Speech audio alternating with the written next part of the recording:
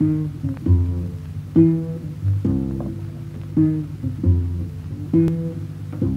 right. Hi, Michelle. Hi, Coralie. Thank you for joining us. I appreciate you all being here today. I think this is going to be a really fun topic, and it's a very important topic. And so maybe it'll get a little saucy. I don't know. We'll see. Always. Why not? Yes. So let me go ahead and introduce the two of you. So I have with me today Michelle Stillwagon. Michelle is an LMFT and a certified sex therapist in Louisville. And she has been in private practice for 16 years. She specializes in couples, LGBTQ and lifestyle partnering, intimacy, medical and desire issues, as well as offering EMDR. Michelle, what don't you do? And clinical trauma work. With a goal to, I like this term, like loosen the Bible Belt beyond office walls. You can find her educating at U of L, attending small group consults, offering guest lectures, or working closely with OBGYNs, pelvic floor therapists, urologists, integrative healers. Again, what don't you do? To spread sex positivity far and wide in Kentucky. She is also committed to bringing more sex therapists to the region as a supervisor for the American Association of Sexuality Educators, Counselors, and Therapists, for those who are in training, right? Yes. And at home, she tends to her garden, her beloved therapy dog, 2 incredible teenagers, and a partner of 26 years. That's right. And most evenings, she can be found dancing in the kitchen to R&B or hip-hop like a boss. So, welcome, Michelle. Thank you. We appreciate you being here. And then we also have Coralie. Hi, Coralie. Coralie is one of my colleagues at North Star, so I'm really excited that you're joining us. Coralie is also a licensed marriage and family therapist. She earned her bachelor's of psychology and a minor in sexuality and gender studies from Pennsylvania State University, and then went on to get a master's of science in social work with a specialization in marriage and family therapy from the University of Louisville, which is going to be a huge theme. I think we have a lot of U of L people this Awesome. Everyone in Kentucky and beyond is welcome, but alumni is very fun too. But you know, I feel like I'm an honorary U of L. Like I didn't go there, but I know enough of you all that I want to cling on. So she's currently pursuing an advanced certificate in sex therapy and sex education through the University of Michigan, as part of becoming an accredited sex therapist through the American Association of Sexuality Educators, Counselors, and Therapists. So thank you both for joining us today. We really wanted to talk about this topic because we know that a lot has been changing in people's sex lives since the pandemic hit. And, you know, even before this, you deal with this every day, right? That sexuality and our sex lives are very much an issue in couples counseling, even in our own individual counseling. And so even if there wasn't a pandemic, I still think big, important topic, but definitely something that we're going to see maybe people feeling affected by and how it's changed and tweaked their lives. So thank you both for coming. I will turn it over to you all to go ahead and have a discussion on this. And you can, and I'll hop in at the end. If anybody has questions, they can put them in the little Q&A and we'll answer those at the end. All right? Yes, please ask away. Yes. You get 3 for the price of 1 here. Have fun. So, Michelle, in terms of starting out, I know we've had a few conversations about this and things that we wanted to be able to cover. And so we may both have different experiences with populations we've worked with, but just kind of hearing a little bit about how you've seen people's lives change and just really common experiences that have come up related to intimacy and relationships with this pandemic. Well, it's been really interesting because it's a sort of double-edged sword. I'm finding, like, one, we're all together, we're in our smaller clusters, we're at home. Many of us, not all of us, but working at home, or maybe one person's working at home. Some of our kids are doing NTI at home. in their room. So like there's a lot of behind door screen action all within the same house, but then, you know, trying to, you know, keep everyone healthy and stay in small clusters and things. There's a lot more together time. So that can be really great because it can add some like cool flexibility to like, ooh, let's have a little like makeout session. Oh, it's lunchtime. Let's have lunch together and kind of talk. And it can increase the intimacy. On the flip side, everyone's kind of in each other's faces. There's not a lot of places to go. There's not a lot of space to get out. There's, you know, gyms weren't open for a long time. Some still aren't. You can't go and get a massage easily. Like some of the self-care things that people do just for them are now more difficult to get. So I feel like couples are struggling, at least the couples that I see, a lot to figure out how to balance like self and together time, family time, and managing all of this all within a very small space, small cluster. And so communication and frustration seems to be one of the, like two of those things, sometimes like feeling too much togetherness and not knowing how to set boundaries well, or not having enough space to kind of clear.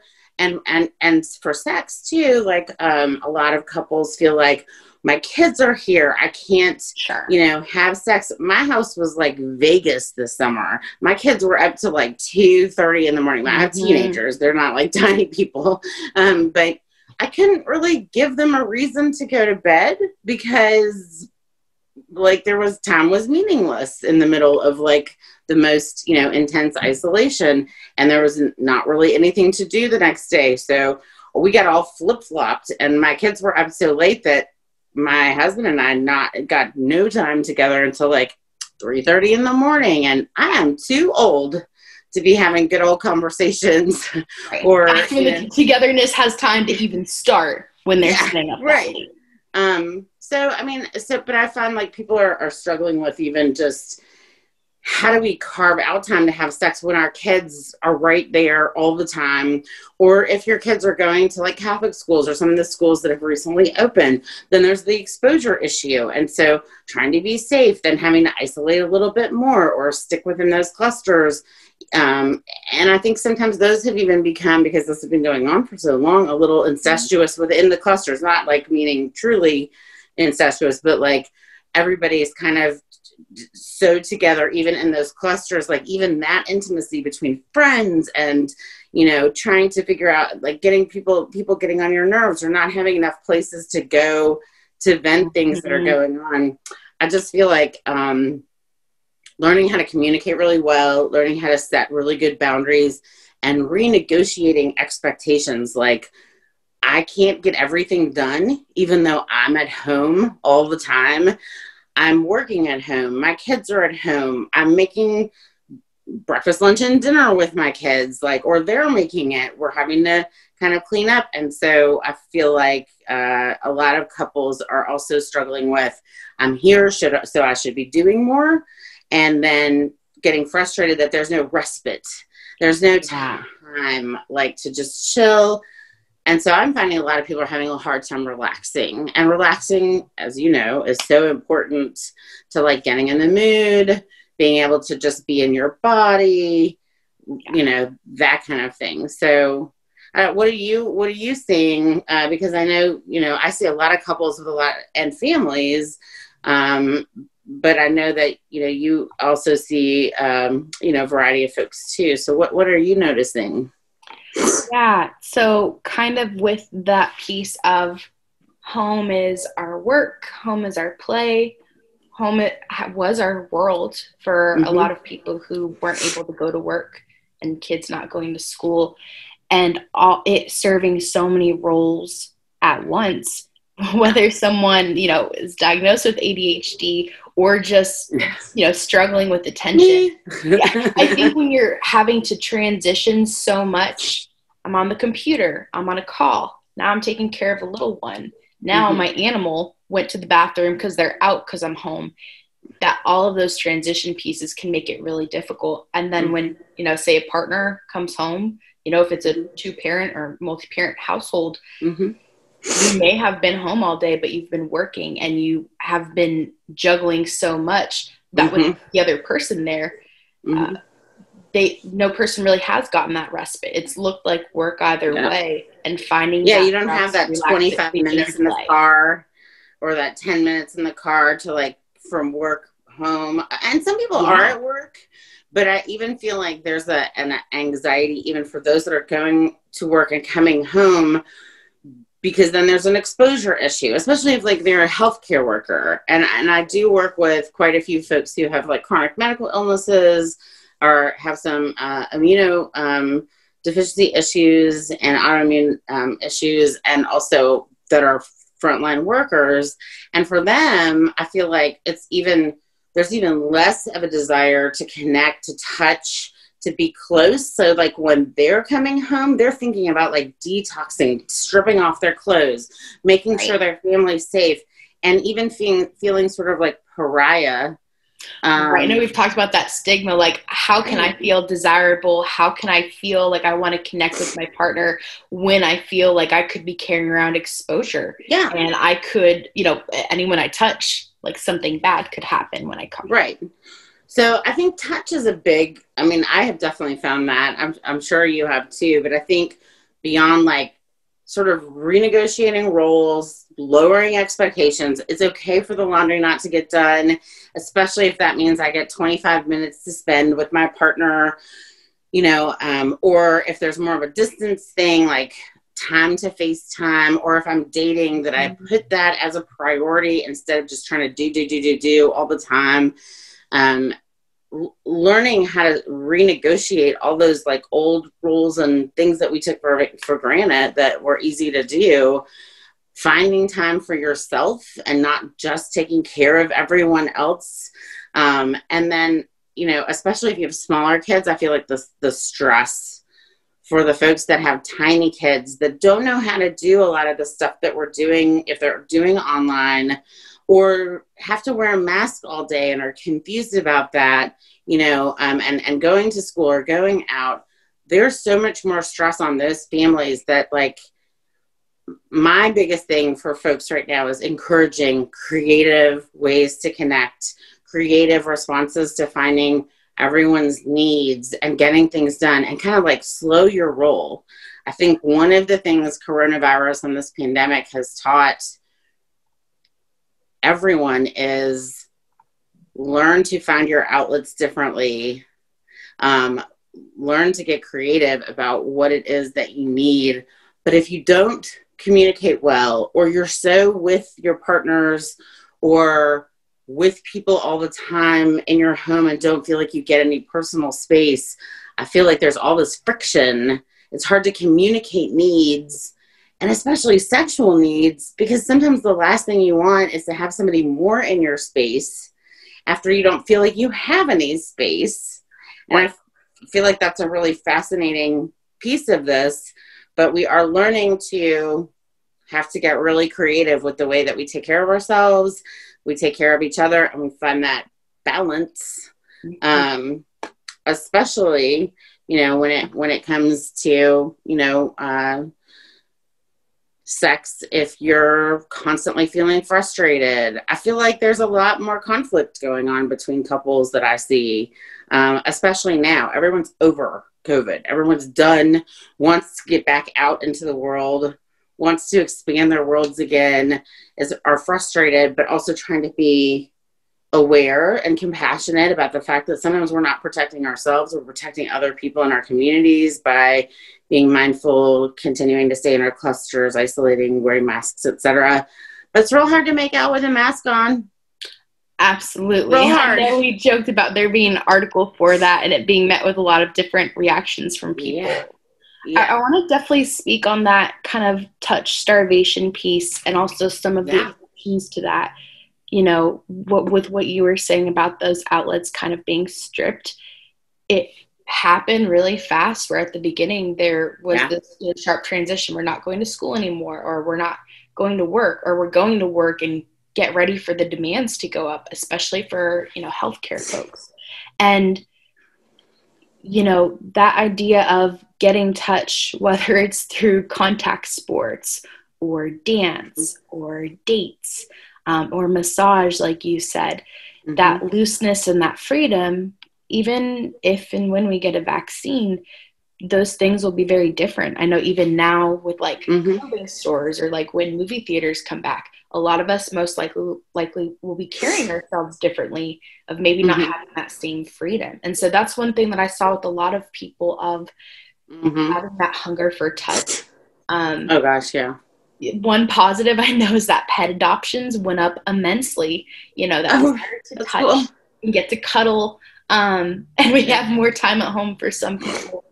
The one flip side that I've seen for that starvation of touch has been for some of the moms, especially for little ones, where when daycares and schools were closed or it was summer, you know, they were constantly getting touched, but not a touch. It feels good. I'm receiving and I am connecting to it all.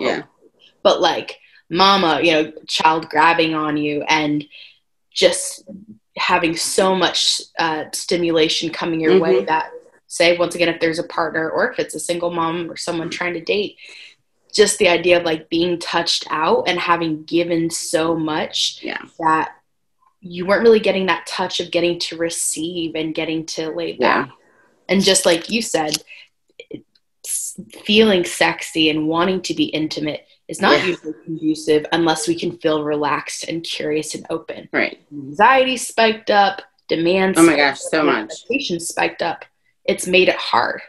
I think one thing though, and people might say, or who aren't from the sexuality field, they might be like, why are we talking about this? Why does sex matter? I know we both might have thoughts, but I'd love to hear your thoughts about why sex and intimacy may matter more than ever in a time like this. Well, I mean, I think you're talking about, you know, part of that is we're pack animals, right?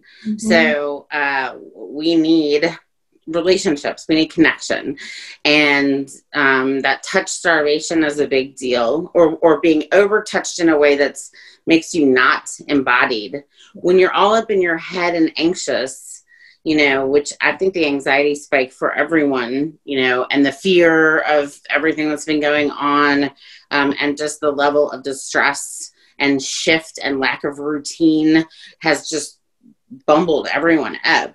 And so like trying to get into a new routine that still incorporates things like sex, even though your family is all around you all the time, finding that space for it, like touch, like just even intimate conversations, you know, to be able to have like a good connect time with a person, like another adult is so difficult right now. And sex is important. You know, I think it's part of our mental health. It's one of our primary drives, you know, and because we need that collection, we need that connection, we need that, you know, pack animal mentality of being part of a tribe.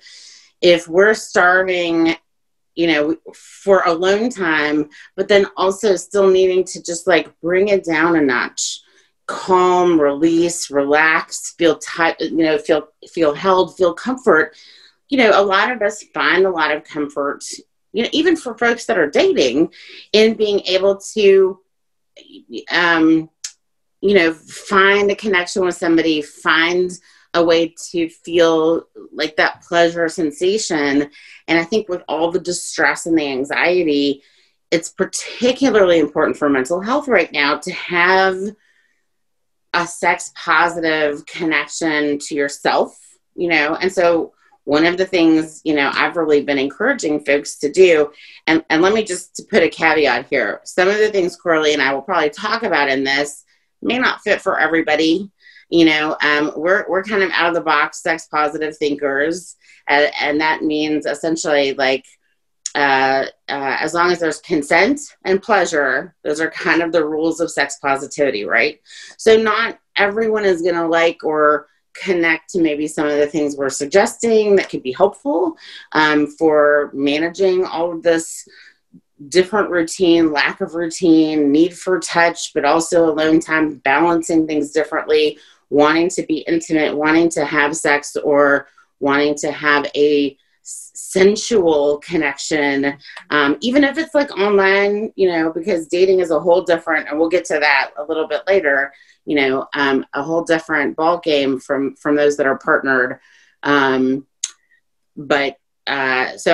I'll just say, take what you want from what we're saying and what we're offering, and recognize we're not here for shock value. We're really, you know, we're wanting to encourage people to think about and talk about and be mindful of some things that can be beneficial, like masturbation. You know, if you don't have time, or you're not partnered, or you have a distant partner, or your partner's a healthcare worker and has high exposure, you know, you want still there to be a connection of some kind to yourself and to your body, to get out of your head and into your body helps ground us, get us out of that fight or flight anxiety stuff. And also,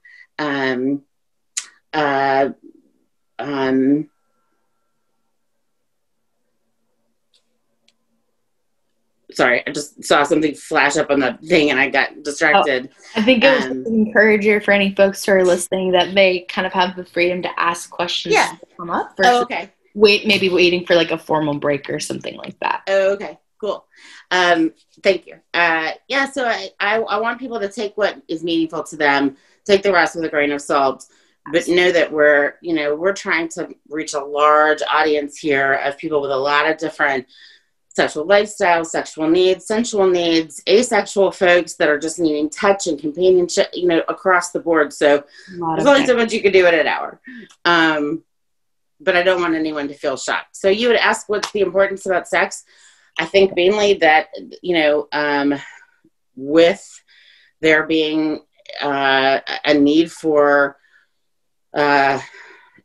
just feeling some normalcy, feeling connected to your body, feeling out of your head and into your body, and feeling like you can still have something that, I won't say routine, but that's special, that helps you kind of get out of all the distress world stuff, you know, including politics and stressors going on in your cities and violence going on and all of those things apart from COVID.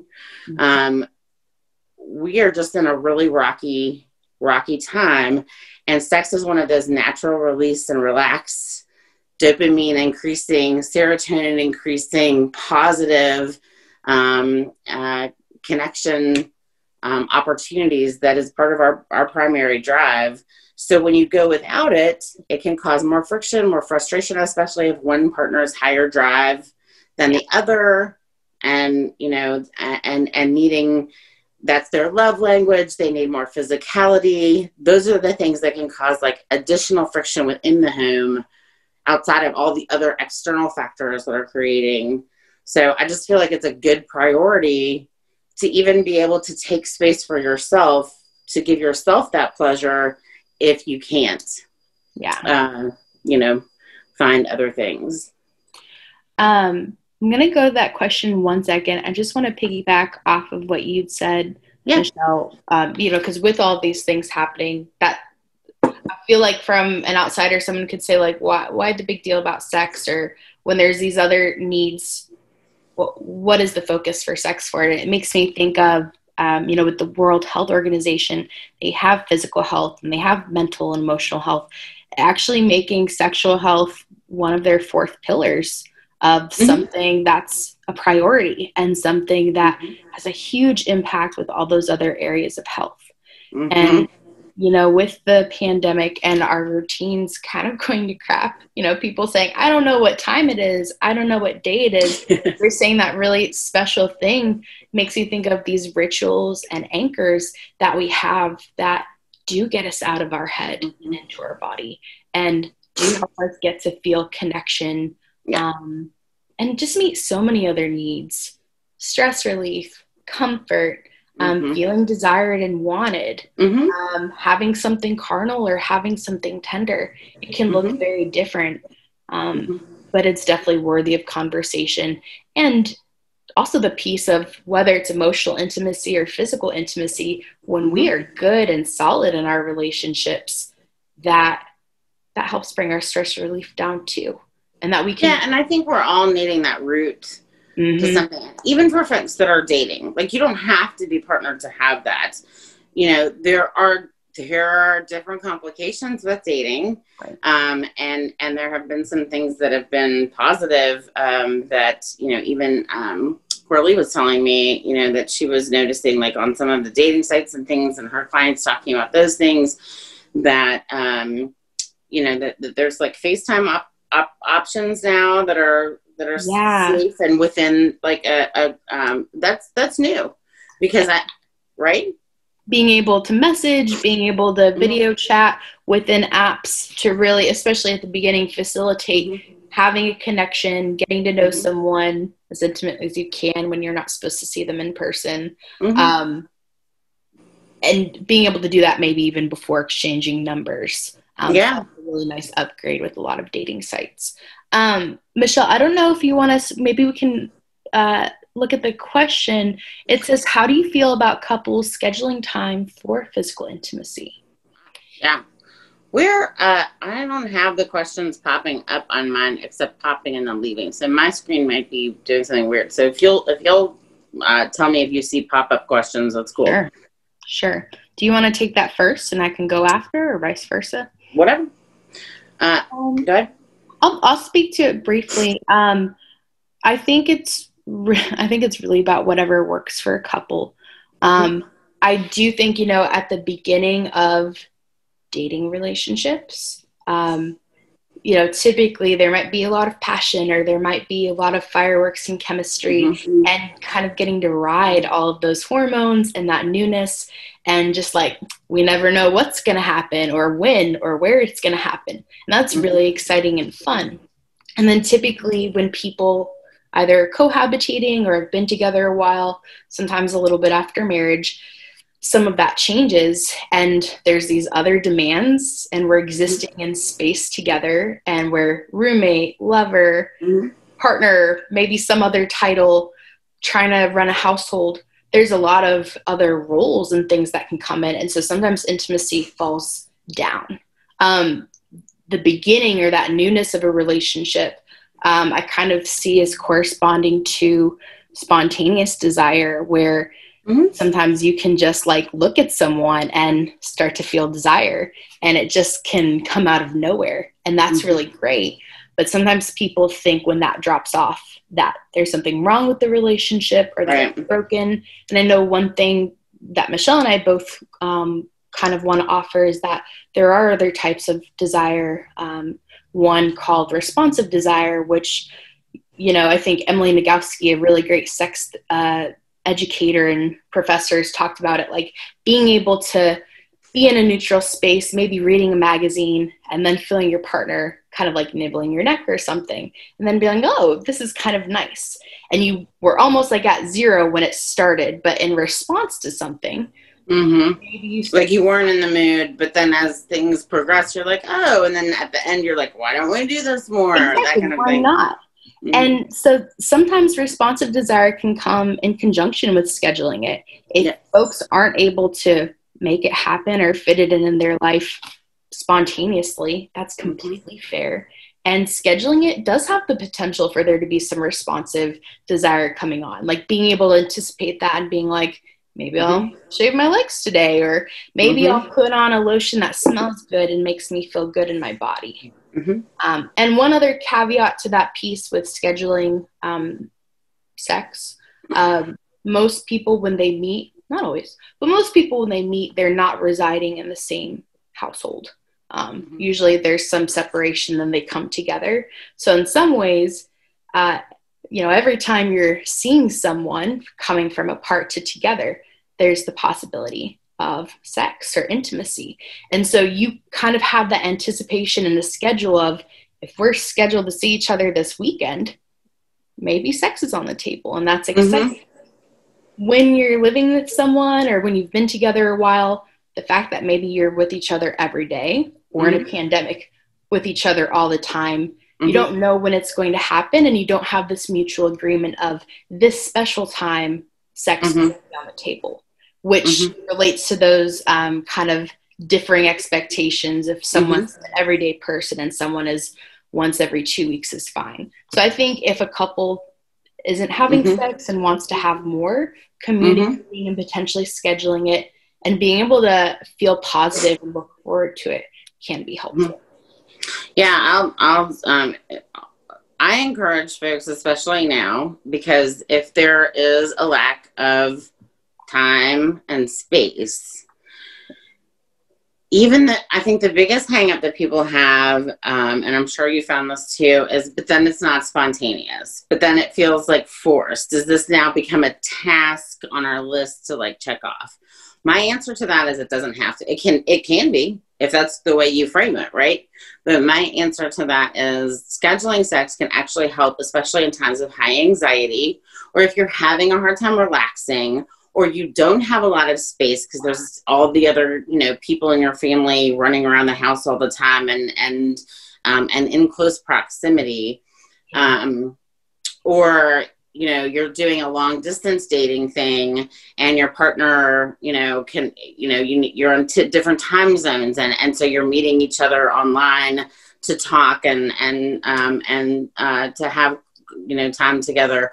I think scheduling can help you get in the mindset, prepare for that, kind of create the quiet space that you need, put things in place to make sure kids are in bed, or, you tell them don't knock on the door unless you're bleeding. You can set up a sound machine. You can put them in front of a movie, whatever it is. But I feel like it gives you a sense when we're so out of control right now with so many things, that it gives you a sense of a tiny bit of control. And then you can do some things to be titillating. You can look forward to it. You can, like you said, like think about like, if I get anxious, about like not wanting to, because I've been running around all day and doing all things, like I can take a shower or a bath and like relax for a minute and get in the mood to the extent that I'm possible. My partner might send me some sexy text. I can't wait to be with you tonight.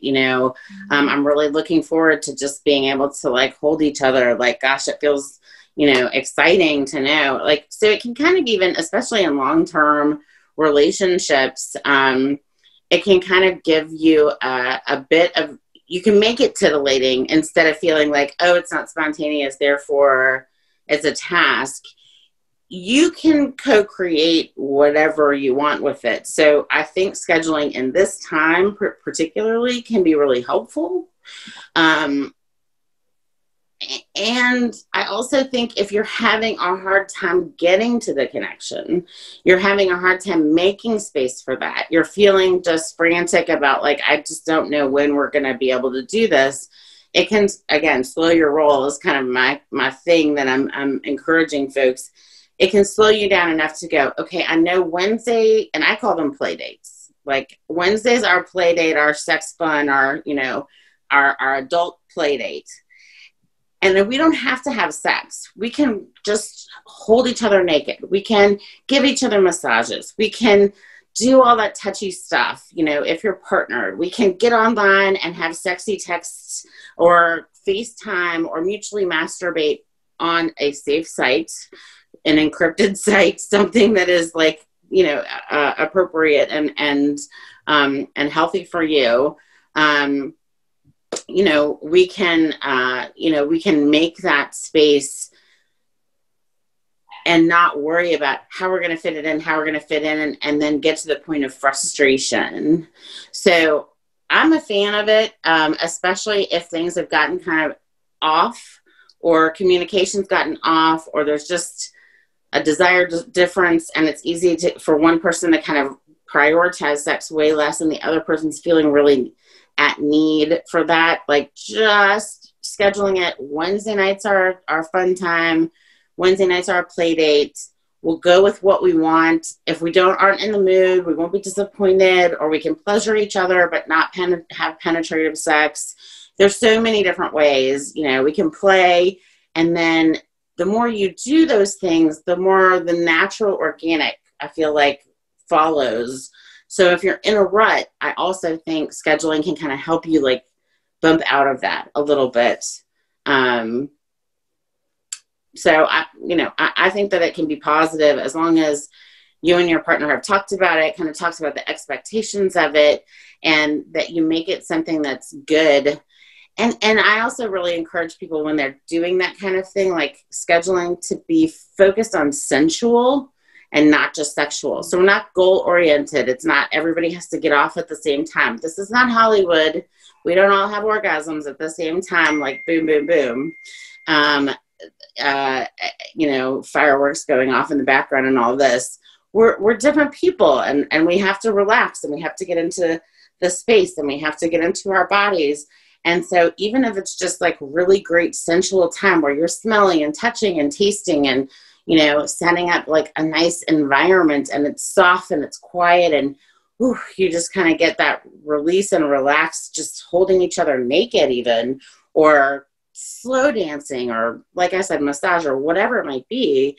Those kinds of dates that you plan at home and play dates that you plan focusing on the sensual can actually help lead to the sexual feeling less demanding and more like you're going back to like courting or dating, or kind of those like early kind of like make out sessions, grinding with the jeans on, oh my gosh, my parents are coming home, whatever, like kind of, and that can be kind of fun. But if you have kids in the other room, you probably need to schedule a time during nap time that you're going to take a lunch break if you can, and have some time together, and meet each other where you are. So that's a long answer, but hopefully that helps. Yeah, I agree with that, because I can't remember exactly what it is, but I feel like I remember seeing some statistic, and it was talking about like of times when people have sex, like maybe 75% of those interactions start with cuddling. And we're talking about, like, especially in this pandemic, people being in the same space, but they may not be having sensual cuddling. If it is, maybe it's in front of the TV, but kids or someone else could be there. But if we're coexisting around each other, but not having this time together, where without these distractions, without these things pulling us away, maybe we're not even getting that cuddling, which a lot of times has the potential to lead to sex. So if we're not getting that touch in the first place, how can we expect something that's maybe larger on the scale of even more full body contact? Yeah. Well, and I think, especially if you're dating, or you're in a consensually non-monogamous relationship or a polyamorous relationship too, you may not have the option to see people the way that you were, or to engage with people one-on-one. And so I think, especially if you're doing more virtual kind of connecting and dating, whether it's a new person that you're getting to know, or a person that you just can't be with in person because of, all the things that are going on. I also think that having those spaces to have FaceTime, to have connect time, to have, an ability to touch base and be together, that almost has to be scheduled to some degree, because, otherwise it can get lost in the shuffle. And so, in those kinds of circumstances too, I definitely encourage it, but I encourage that you make it kind of fun. I think everyone's sort of dizzied having lost routine and the kind of things that they could do, meet out people, that kind of thing. So a lot of my question for folks, especially around like relationship building and sex and intimacy, is what are you anchoring in? Are you anchoring in yourself and needing time, away and getting respite and recollecting, and then being able to come back in with a little feeling re-energized?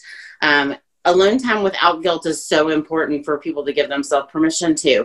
Masturbation time is so important. It doesn't have to be partnered, to set a time, to schedule a time for you to just be with you.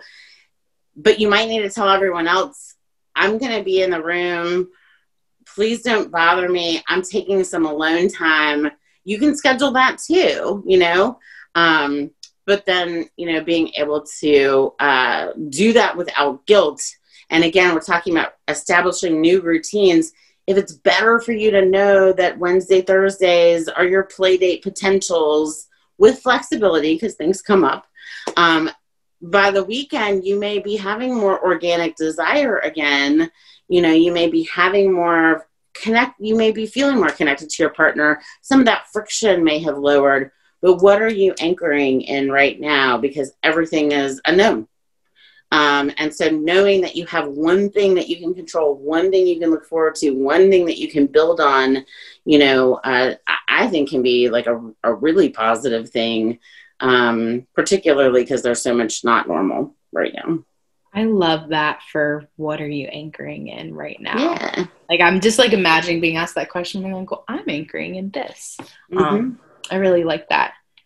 Also think, you know, with, you know, if you schedule sex and you both want sex outside of that, you both can have more than that. You can have outside of the container if you're in agreement, but knowing that that container is there to go to can be huge. Yeah. And I also think, you know, I'd heard something from someone, and I wish I knew who it was to give credit, but it was just talking about, and I like, we've been talking about Wednesdays, Michelle, like say Wednesdays at 8 is the play date time. You may have that set container structure, but like every day, even in pandemic time, which can feel different, every day we show up and we're different. We have gotten different amount of sleep, had different things to eat, different interactions, you know, different hopes, different beliefs about the world. And so coming back to that same space and time, we are different. And within that container, we don't know what it's going to be like. We're bringing different versions of ourselves, like each week or each moment we do that.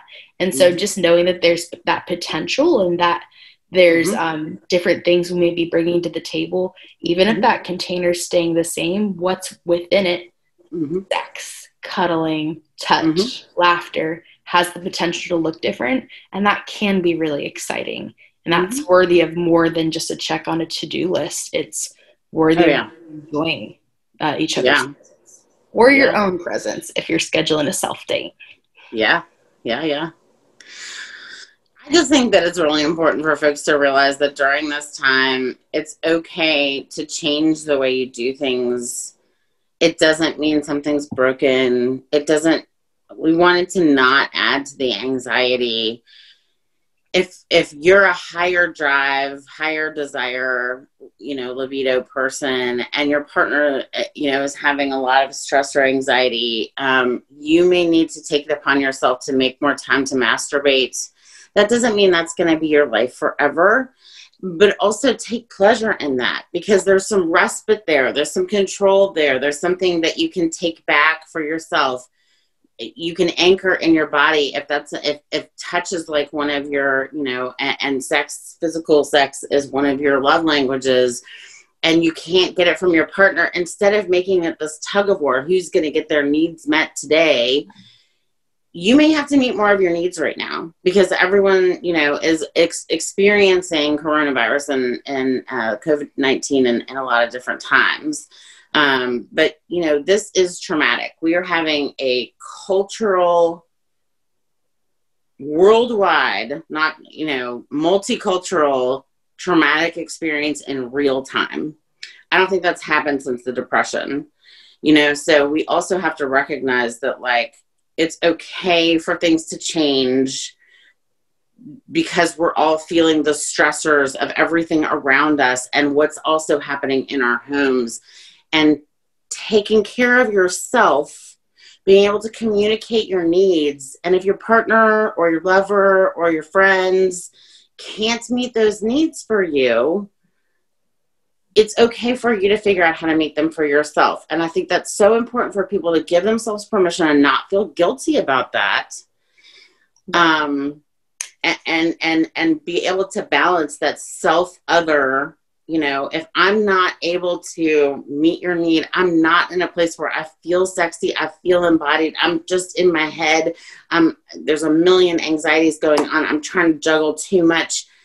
I might try, you know, to connect with you and then say like that, I can't, I'm just not in the space. Instead of getting personal, taking that personally, getting that, you know, upset about that, being able to respect and honor, we all handle trauma differently. We all handle these kinds of, you know, anxieties differently. Meeting your own needs is more important than taking it out on yourself or your partner that something must be wrong or broken. Because I do think that the level of conflict, the level of abuse at home with their, you know, with when there's domestic abuse already in the system, those things have increased. And even the level of potential divorce have increased during this time because it is so stressful.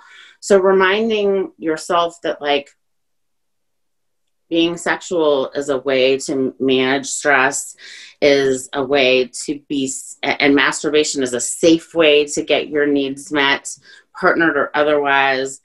And mutual masturbation is a safe way to have that pleasure, you know, whether you're in bed or online or over video or on FaceTime or whatever, hearing your partner get off, hearing them get, you know, turned on, those kinds of sensual, you know, reminders too. You don't have to touch if you can't or aren't able. If there's something going on where you really need to be cautious of their health, you're at a distance, you're dating, you know, they're healthcare workers, you're sleeping in different rooms right now because, you know, things are just chaotic, whatever the case may be, self and other balance is so important right now.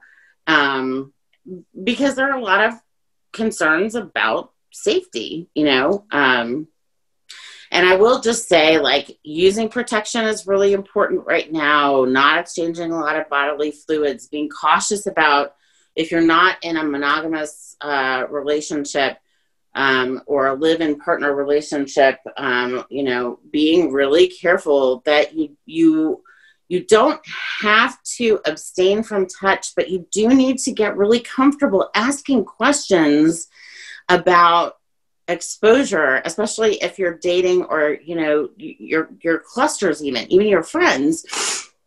Like exposure, being able to isolate, recognizing, have you been exposed to someone else? Like using other things like, you know, toys and sexy time online and, you know, sending photos, again, not under 18, always safe, being mindful of legality, you know, but to a partner, if that feels comfortable to you, or taking a Polaroid and putting it in their lunch, you know, I don't know, do we have Polaroids? I totally just aged myself. But, you know, a Snapchat, whatever. You know, being able to sexty talk a little bit more, but just thinking about, even if I can't exchange fluid with you, even if I'm being really careful to be protective, or if I'm dating, having to get comfortable asking about STIs, about exposure, about how big a cluster is, about, you know, where a person is. Those things are so important right now, and they're not things we're comfortable with. And we're not even comfortable with, in a long-term partner relationship, asking, are you in the mood? Can we do this? Can we try? And if it doesn't go anywhere, we'll be okay with that. You know, we are learning to have to negotiate new rules in different languaging and get really comfortable with stuff that we as a culture don't like talking about. But it's a safety concern, and safety, pleasure, consent, those are the things that, like, really, I think Coralie and I really want to get across the most is, however you do it, it's important. Find a way to make it happen for yourselves or for yourself. Don't feel guilty. Know that space and time, you may not be able to depend on your partner if space and time have gotten cut. So take it upon yourself to do what you need to do, and then hope that you can also partner. Right. And that's the thing. All of this has happened and our lives have changed, but those needs that we have don't just like end. You know, just because it's a global pandemic, your need to be seen and be loved and be cared about and cherished, whatever it may be, that stuff doesn't get erased. And I really liked what you were saying, Michelle, about the creativity aspect, because we may have had these things that we kind of were like, okay, I'm not getting attention from my partner, this person I'm seeing, but I can get it in my dance community or sports team I'm on. And with those things taken away, that need still matters. And you were saying about trying not to feel guilty and giving yourself permission. Clients and I have been talking meet your needs, yourself grace, because this is unprecedented, and so we're learning how to meet our needs or needs of others when we haven't had a lot of preparation. And I love some of the ways people have come up with things, even if it's like what have you heard people doing that's kind of creative? Obviously, kissing with masks on, I don't really think works, but that's not one of the ones that I'm like, this is something great that's come out of it. But the Netflix parties with friends and family, I think date night, having dinner, having dinner and a movie together. I've seen people take up hobbies together that kind of work with whatever the exposure level is, whether it's at home or in the community. And having those shared experiences, helping them to see each other in another way. Like, oh, you're not just someone I come home to and think, oh, they're kind of this or kind of that. But like when we're doing this shared experience, being able to see different traits and aspects of someone and kind of be like, wow, I didn't know you had this part of you. And maybe I'm finding myself really attracted to it or really intrigued by it because it is new and different. Yeah, and I will say too, there might be a question, and I'll just say this really quickly too, like one thing that I feel like has become a phenomenon in the last really decade, but is particularly intense right now. A lot of people go to things like social media or getting on their phones, playing games, that kind of thing, checking their email nonstop. Just because you're at home working potentially doesn't mean you have to be available 24/7 for all of that. That's again a place where I really encourage boundaries, because a lot of times it's easy to forget about or distract from or eliminate intimacy from that cuddling, from that connect, just being in the same room, because we're parallel play on one side and the other of the couch, both, one playing Candy Crush, the other checking emails or going on Facebook.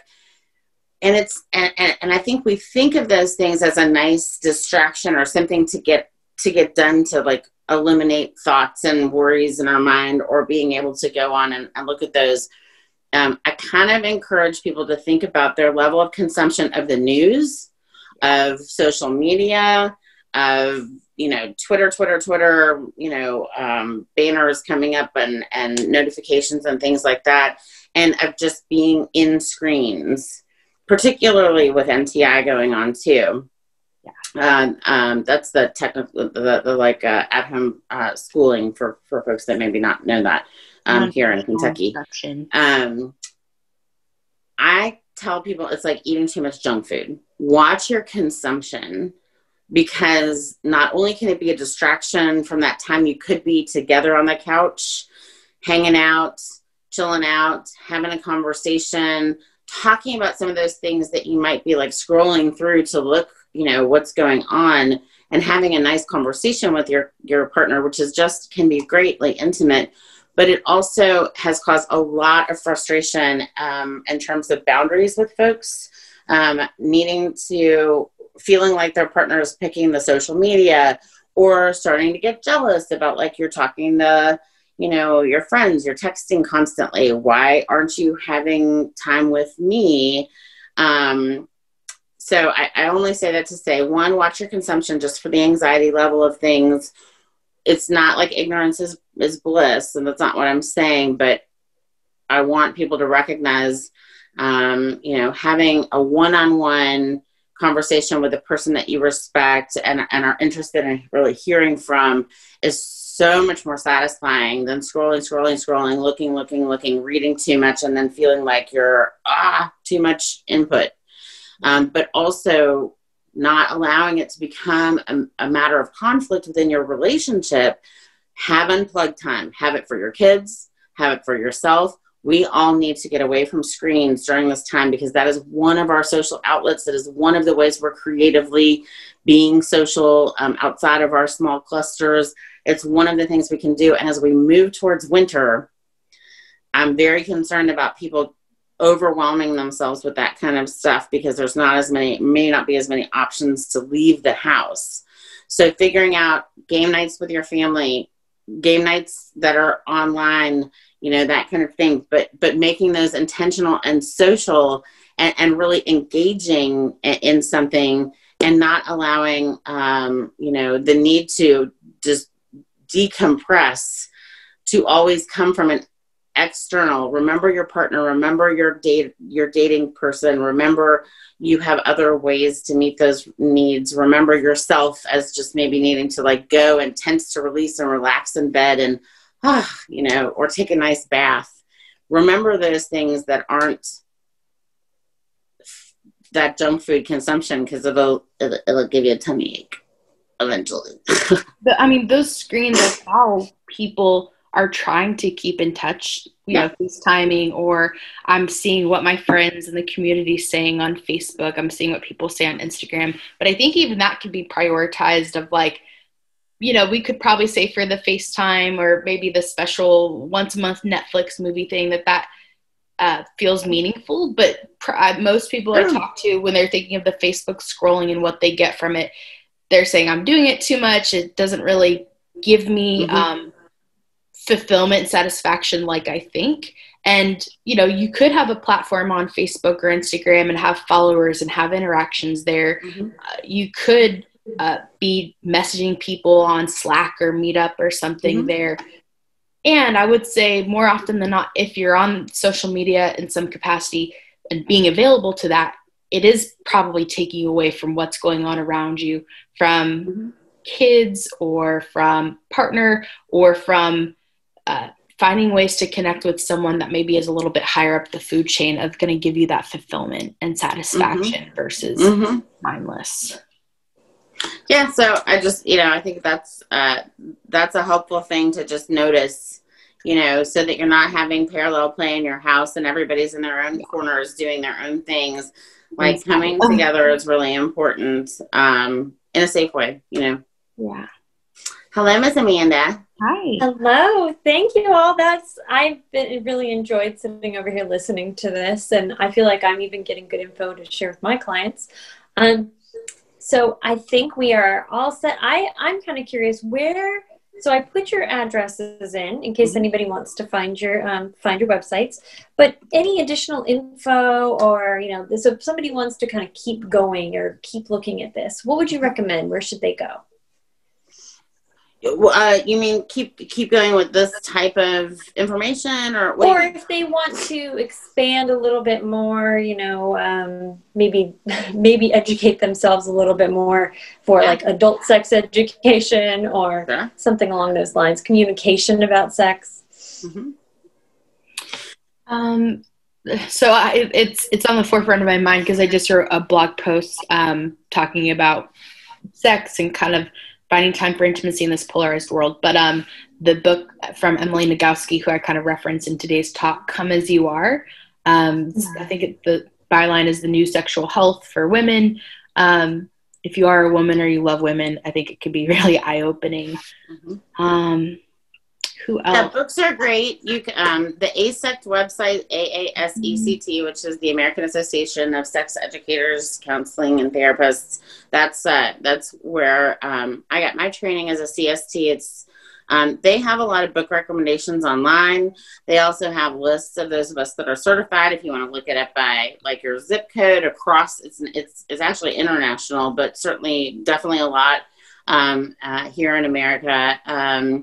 So you can find somebody if you want to continue having these kinds of conversations or consults. Obviously here in Kentucky, there are very few of us, but Coralie and myself are here and taking clients. So you can go to our websites.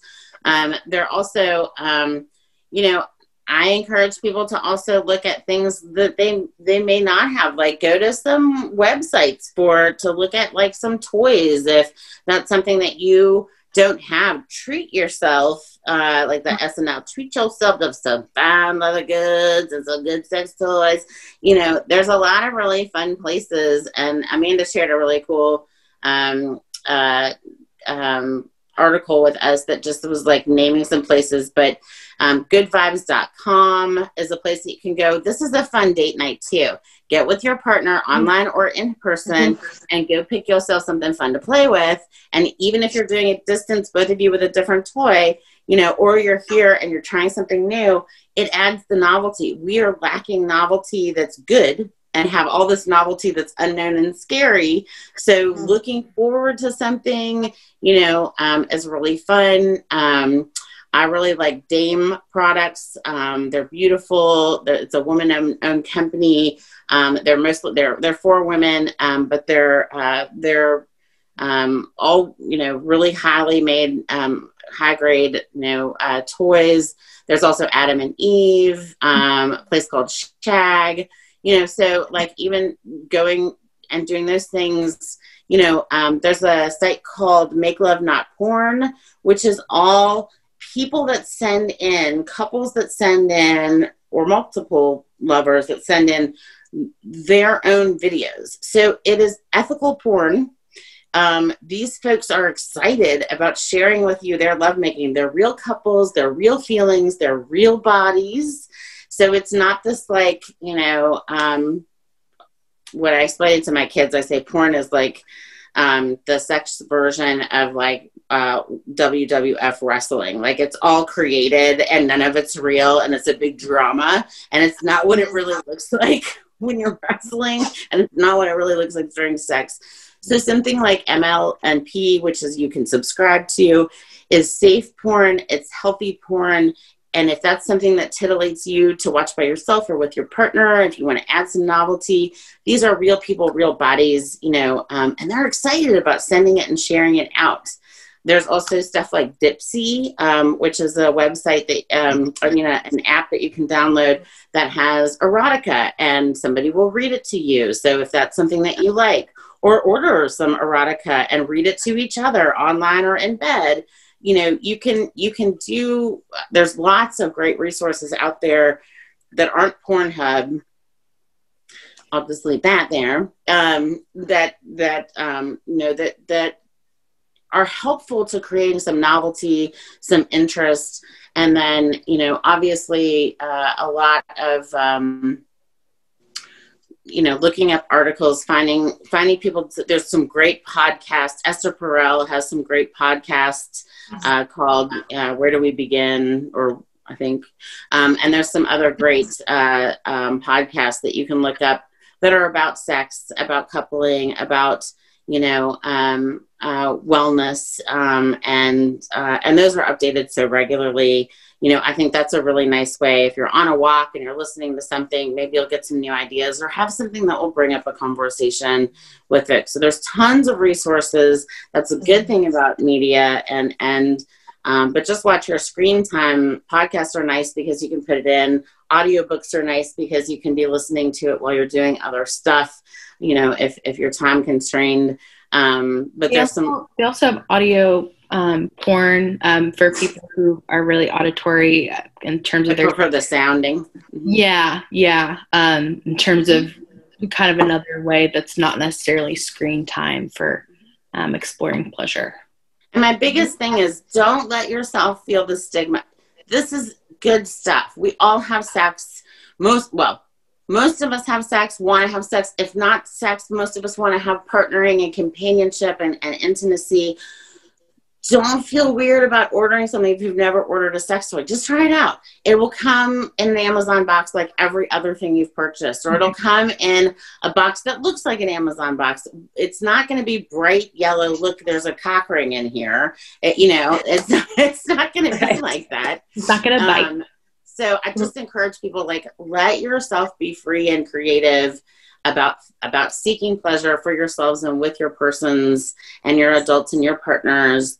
You know, and you know, sometimes reading stuff together is fun. Sometimes listening to stuff is fun. Sometimes, you know, finding something new to play with is fun. But don't let yourself feel guilty or talk yourself out of it as something like not okay because it's out of your, you know, we're, like I said, we're being creative. We're trying to figure out ways to encourage new ways of connecting that are safe in this totally wonk, upside down world. Mm-hmm. I keep expecting Winona Ryder to come in and be like, upside down world. Yeah, it's definitely an upside down world right now. Well, thank you both so very much. We really appreciate it. And this, we will put this video up on our YouTube page, and we will, for the auditory folk, we'll have it on the Sonomind app, so you can find it there. And if you go to our website, you'll see Coralie and Michelle's little faces, and you can click on those, and it'll take them, or take you to their links, and you can find out more about them. And if you want to get in touch with them or do some work with them, please do. Please. So yeah, and I'm doing all telehealth now, you know, too, for safety concerns, and I think Coralie is as well. So 99%. Yeah. So know that we're here for you, and if we can't help you, we'll find somebody that can. Absolutely. Perfect. All right. Thank you, Amanda. Well, so appreciate the time. Thank you so much. Have a good one. Bye, everyone. Have a great day, everyone. Have fun, y'all. Be good. Be well. Bye.